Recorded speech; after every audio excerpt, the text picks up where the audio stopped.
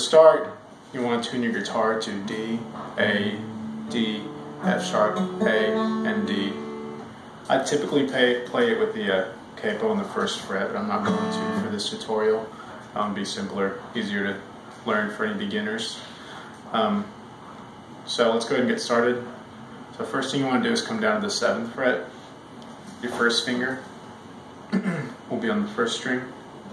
You skip a string, your middle finger will be on the 3rd string. Ring finger will be on the 4th string. And the pattern you're going to play here is 1st, 4th, 3rd, and 5th. You're going to play that 4 times.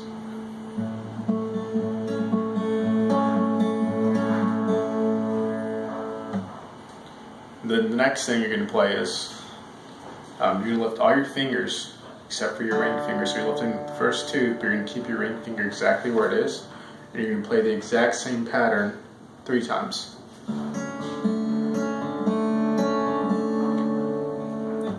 On the 4th one, you're going to play that same pattern, but you're going to be coming up to the 2nd fret, so you're going to be releasing. So it'll sound like this.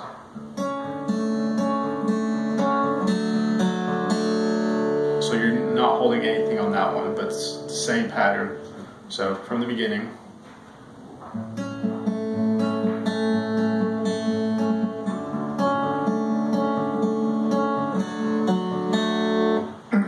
Once you get to the 2nd fret, after you've released there, it's first finger, 1st string, middle finger, 2nd string, skip a string, and your ring finger on the 4th string. And the pattern here is 1st, 4th, 2nd, 5th. You play that twice,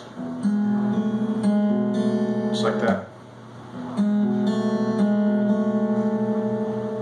After you play that twice, you slide up to the 3rd fret, first finger on the 4th string, then with the other fingers come to the 4th fret, holding that one still there.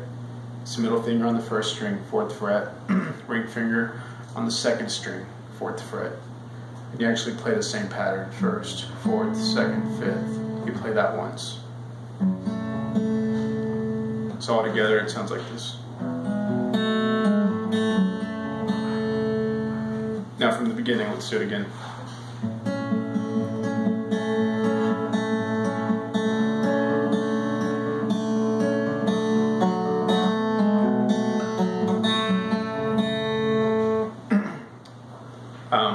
So after that, all you're doing actually is coming back to the 7th fret, and that very first thing we learned, you play that once. So it's first finger, 1st string, skip a string, middle finger on the 3rd string, ring finger on the 4th. And the pattern here is 1st, 4th, 3rd, and 5th. You play that once. And then once again you lift all your fingers, just like from the beginning, except for your ring finger, keep it there. Play that same pattern 1st, 4th, 3rd, and 5th. Play that 4 times. So, from the beginning.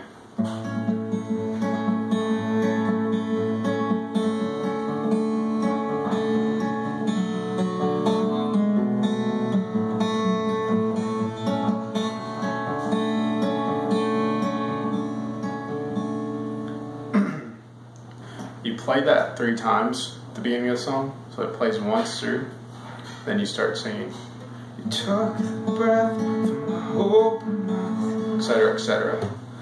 And actually, when you get to the 3rd time at the end of it, instead of just playing this once and releasing and playing that 4 times, and you can play with this, but what you're actually going to be doing, instead of playing that, lifting on, keeping your ring finger there, you lift on, you bring your ring finger to the 4th, the 2nd string on the 7th fret, and you play the same pattern, well, somewhat. You play 1st, 4th, 2nd, 5th. So it'll sound like this. We'll start from here.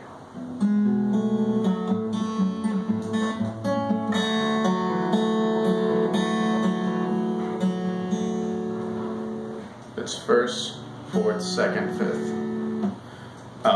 So you play the first thing I taught you twice, you release there at the end, and then on the 3rd one you play that other one with the holding the second string on the 7th fret. So I'm not going to play it all the way through because it takes a minute. But on to the next part. The next part is actually just the second half of what we just learned. But instead of starting here, like you were at the beginning of the song, you just start from the 2nd fret. So what we learned on the 2nd fret, which was first finger, 1st string, middle finger, 2nd string, skip a string, ring finger on the 4th string, and you play 1st, 4th, 2nd, 5th. Play that twice. Come to the 3rd fret, 1st finger, 4th string, and then with your other fingers you reach over to the 4th fret, and it's middle finger on the top string, ring finger on the 2nd, and you play the same pattern, 1st, 4th, 2nd, 5th. Play that once. Slide up to the 7th fret, start again with that, play that once, and then you come up to the, instead of doing that release, you do that other one where you hold down the 2nd string on the 7th fret. Alright, so you play that series there 4 times. And so when you play there, I'll just go ahead and play it through, but you can skip through this if you need to.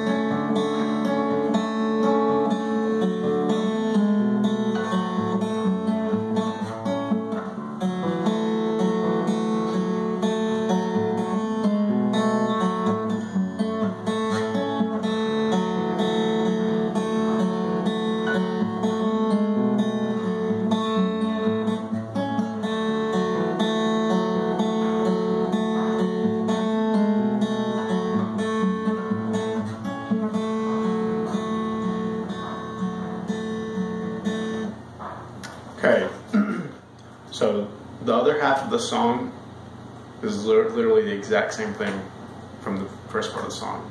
You play that twice. The only thing that changes is once you get to the end of the song and you've played everything through, it finishes up like this, basically.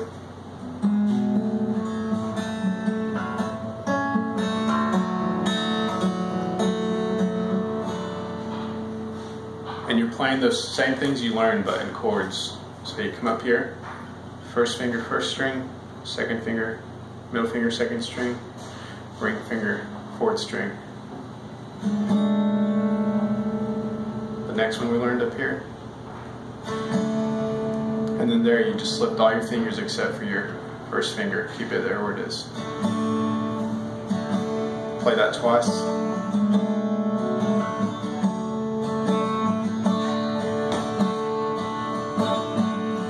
Once again, start from there.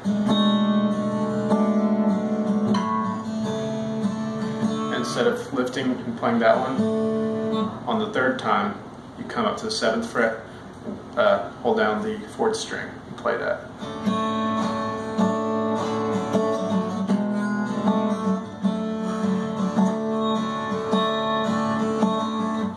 So, the end of it will sound like this altogether.